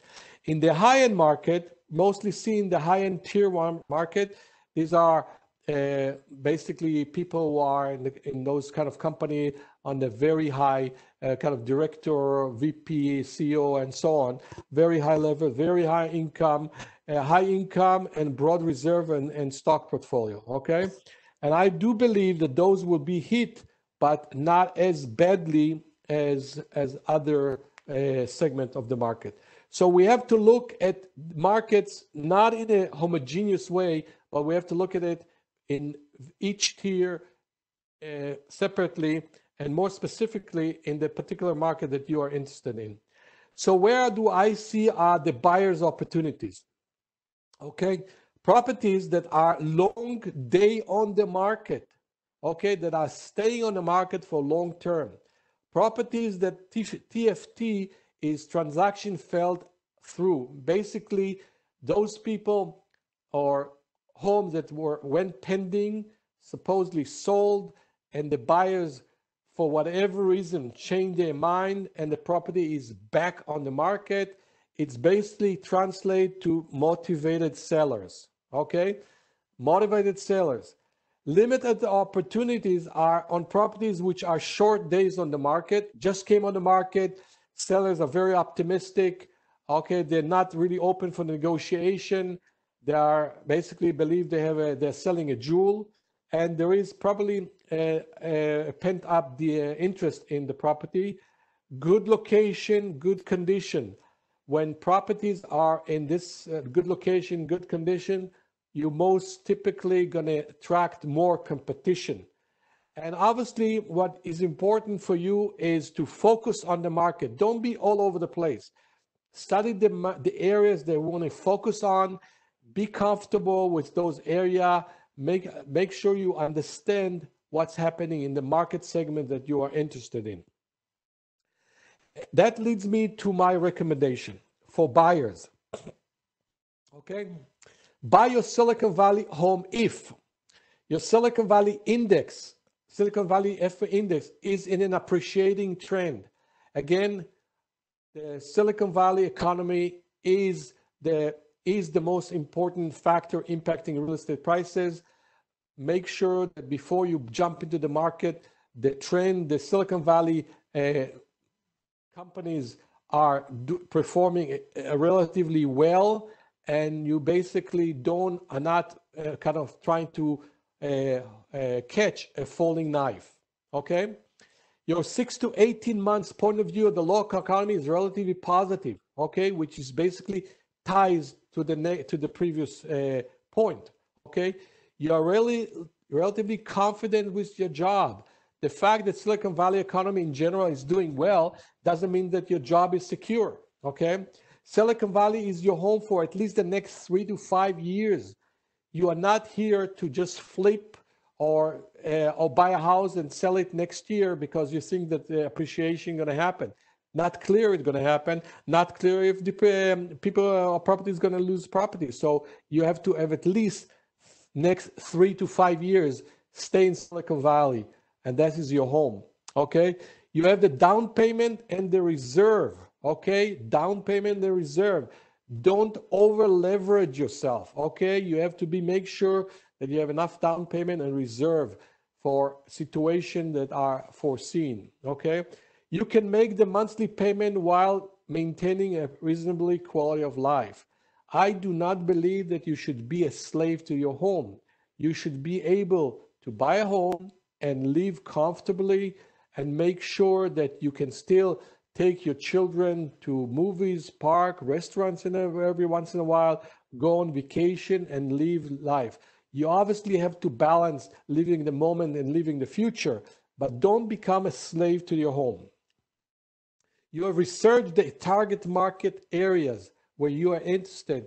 Make sure you know what you're looking for. Make sure you're comfortable with the area you want to go into. And make sure that you identify a realtor you can trust, okay?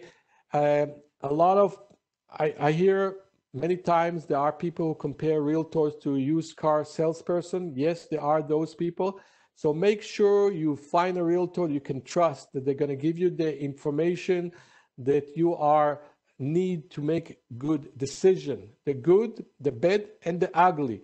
Honest with you, serving your needs. Your priorities is their priorities. They are not running their business based on their need, but based on what you need to know, and making sure that your needs are being addressed, being listened to. That is key. Realtor you trust, okay?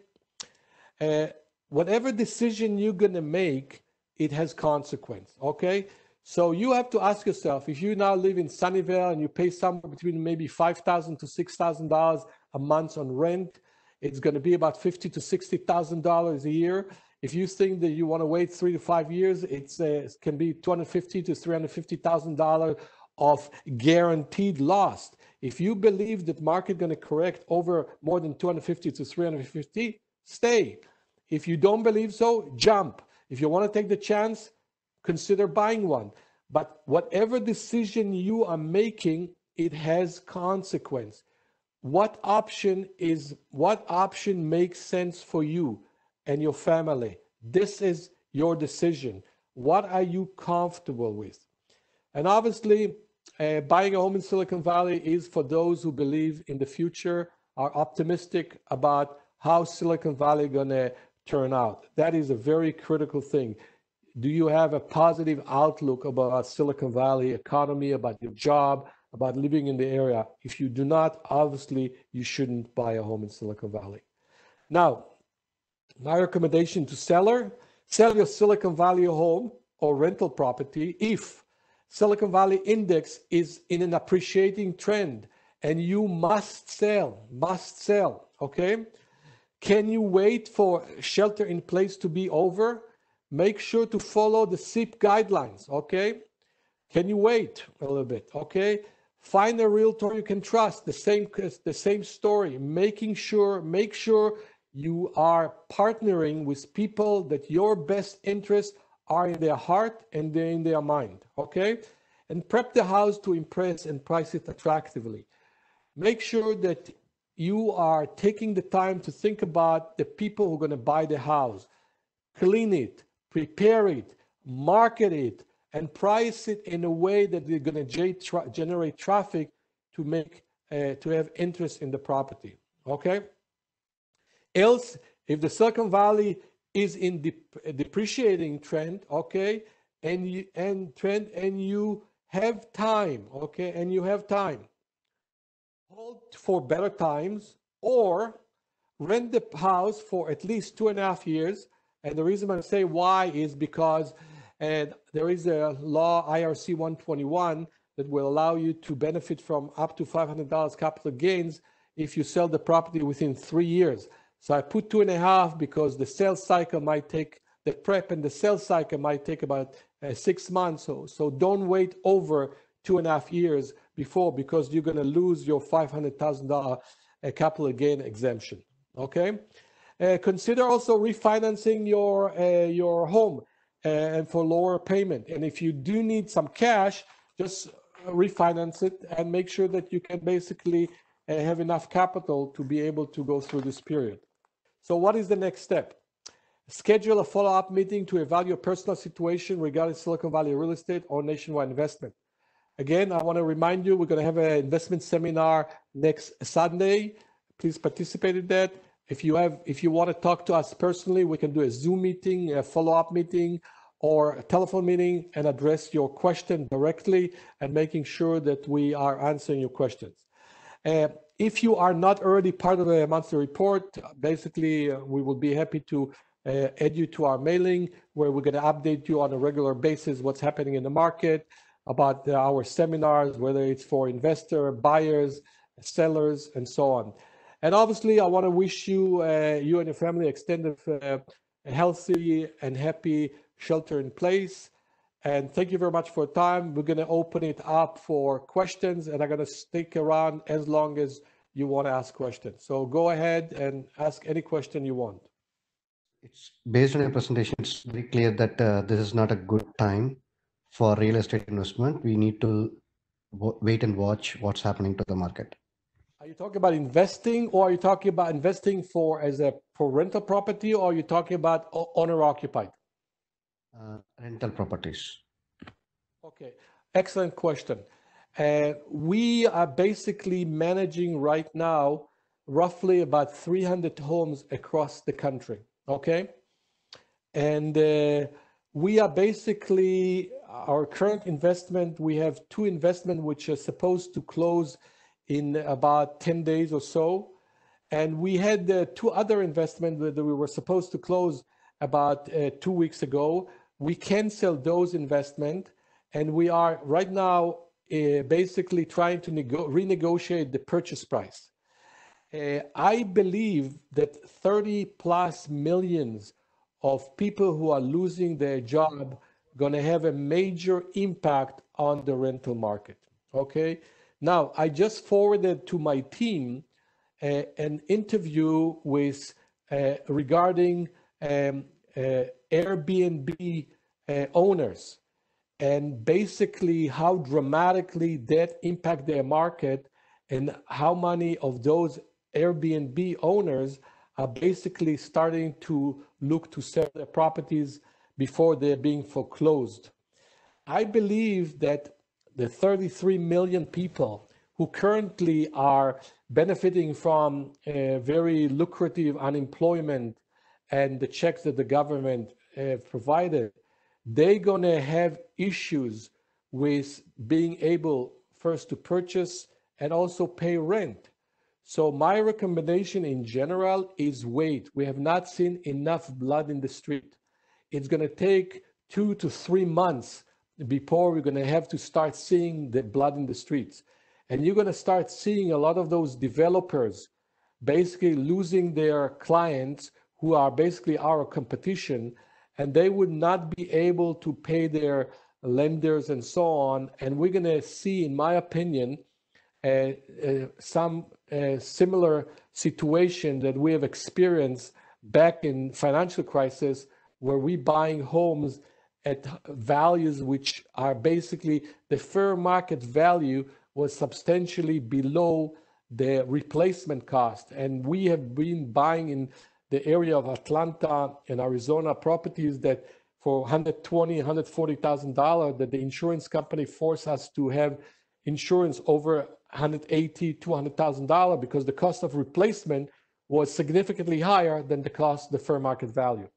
So the other bottom line answer to you, I believe we should hold, monitor the market, which we do basically, and that's what the kind of services that we provide our client. And basically by monitoring the market, we will basically look for the right time to enter the market and continue buying properties for those properties.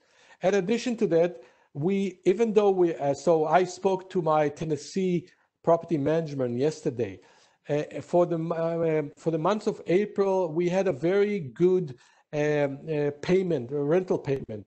We are not as optimistic about May payment and June payment, but we'll see what's happening. So not only that I expect that price is going to drop, I also see some risk about getting into the market because renters will not be able to pay their rent as in the past. Hopefully I answer your question. Thank you for detailed answer. Avi, we have a question from Sylvia. What was the real estate market data for April 2020 in Santa Clara County? What was the % down or up in price? In April, it's anecdotal data. April was still a month of restrictive sheltering in place rules, which did not allow a lot of showings and participation and so on. And I cannot tell you in confidence, statistically confident, that we see a trend. But in general, I can tell you we went to two transactions in April. Both of them were in the 1.1 million to 1.45 million. And one case, we would manage to get the house for about $60,000 below asking price. And the other, we went almost $70,000 over asking price. So there isn't yet a good indication. I hear from our colleagues that they are experiencing similar thing, but it's very much anecdotal. We don't have yet a firm, and even in the April sales, these are sales that happened a month before. In the April sales, in the April close, properties that close in the months of April, these are sales that happened 30 days before. Sales that happen during the months of April, we're going to see the numbers in mid-May to late May. Next. There's also a follow-up from Sylvia. What about the next 6 months? Is there an approximation of any expectations? Again, follow the economy. That's my only advice I can give you.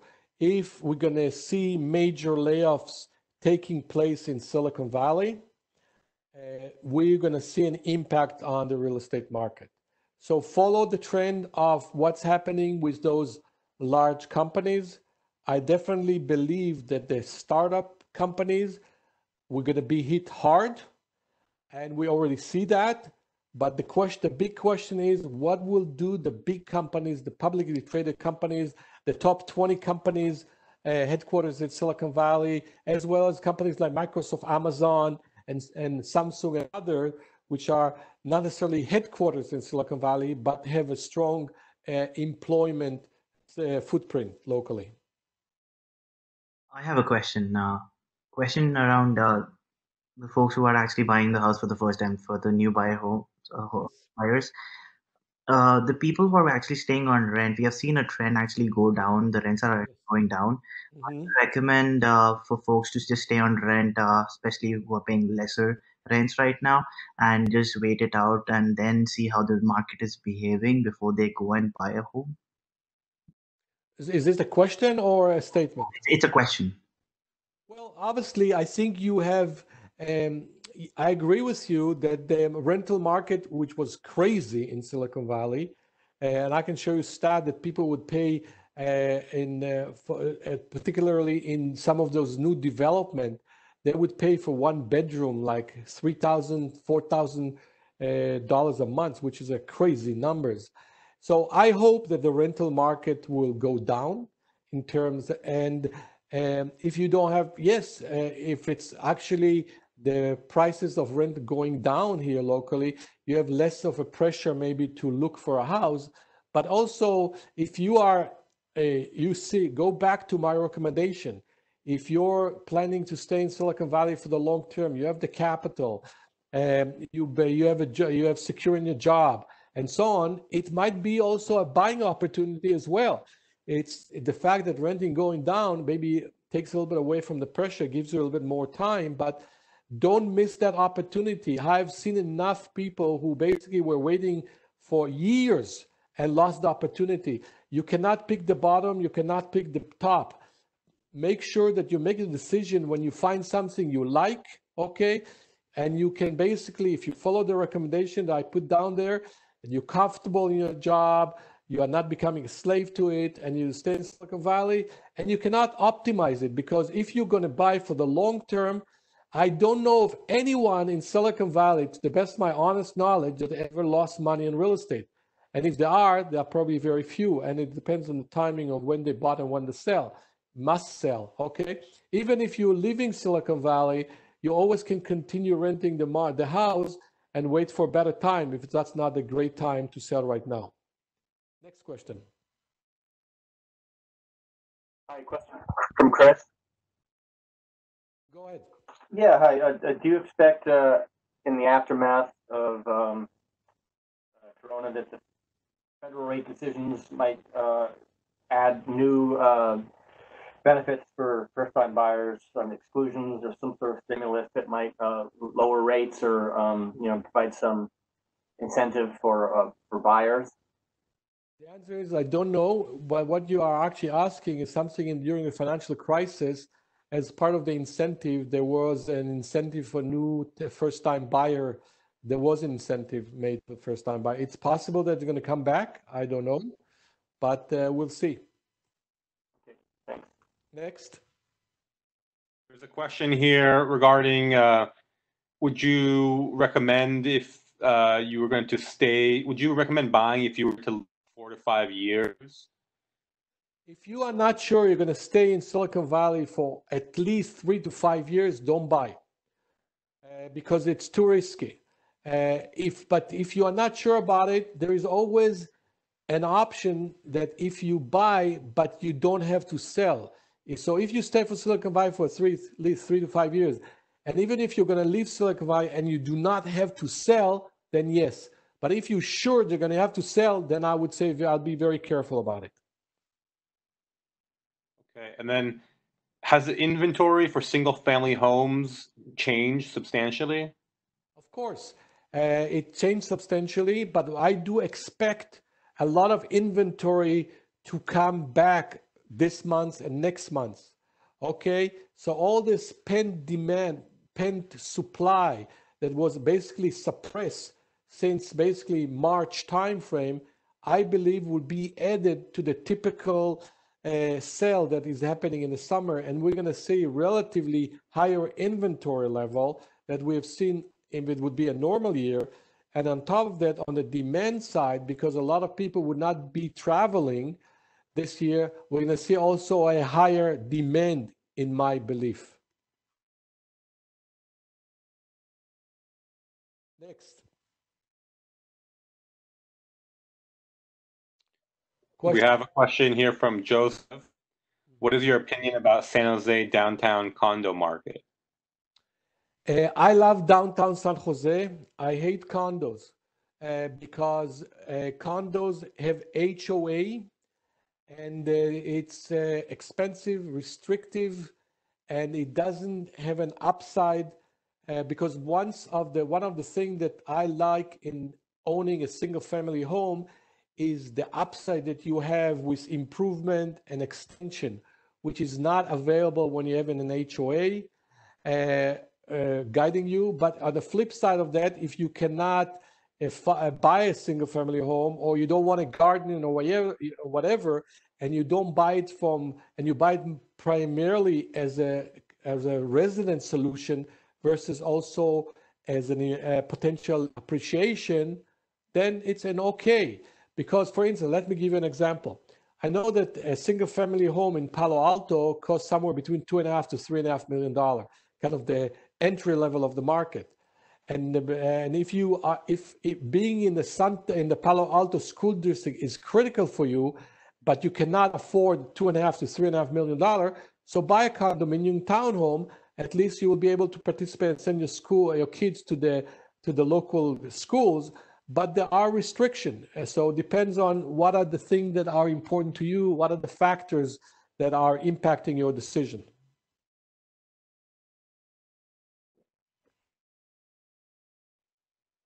Next. That's the end of all the chat questions. So, ladies and gentlemen, thank you very much for your time. Please send us in the chat your email address so we can send you the URL to the presentation.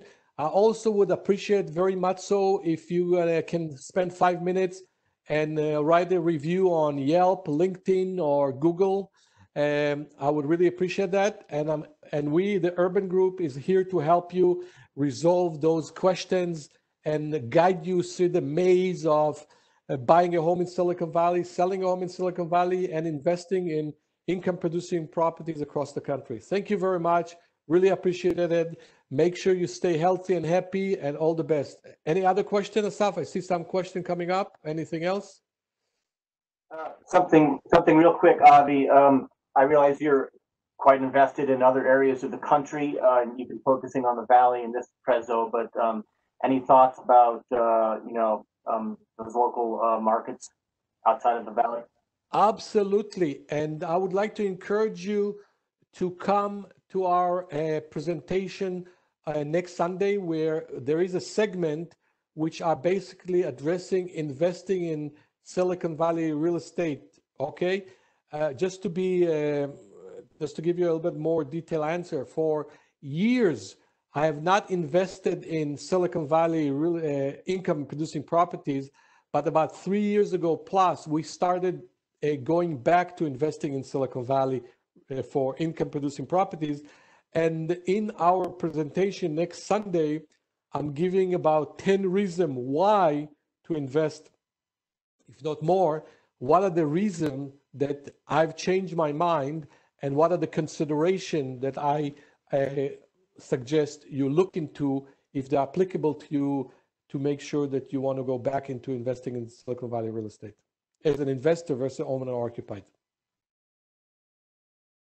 How do we register for the next Sunday webinar?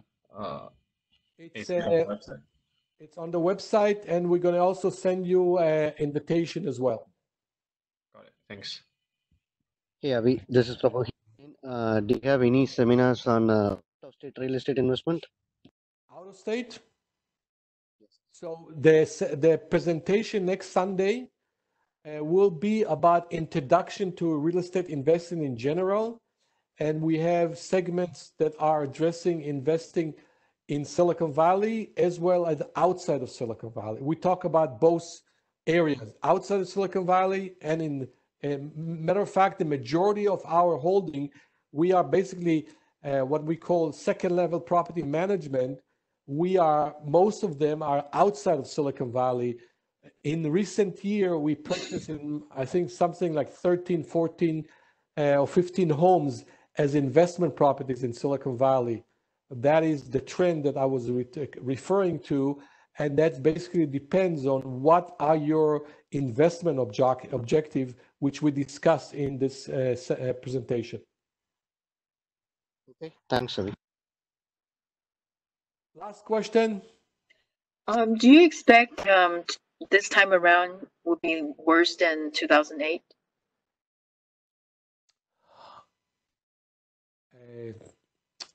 There is a lot of belief that the current crisis is much more significant than the one that we had in financial crisis 2007 and 2001, because its implication is much more severe and it's globally versus the two other one, which were much more narrower. At the same time, I don't know the answer to that, okay? It's a belief, okay?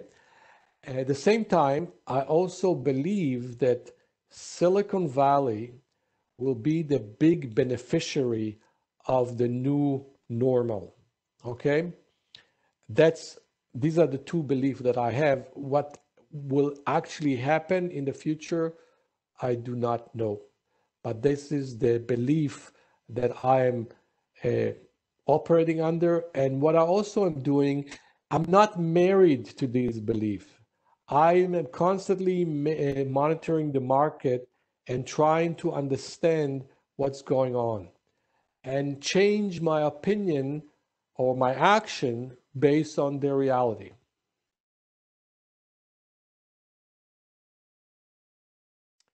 Was that an okay answer? Yes, thank you. Okay, ladies and gentlemen, many, many thanks for your time. If you have the time, please write some reviews. I would appreciate that. Please be in touch. Send us your email so we can send you the URL and some other material. Wishing you a healthy and happy shelter in place and good fortune in the future. Thank you very much. Goodbye, everyone.